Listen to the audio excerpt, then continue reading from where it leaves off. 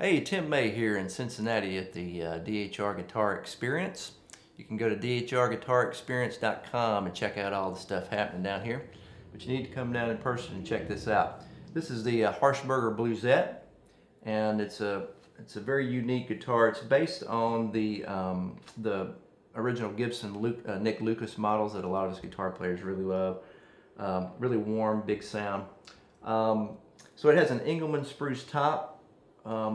A really great, just an all-around great kind of spruce for finger picking and flat picking or whatever you need to do.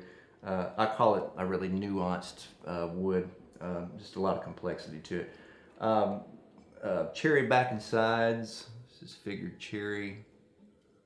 Another great tone wood that we don't think about sometimes, but great American wood.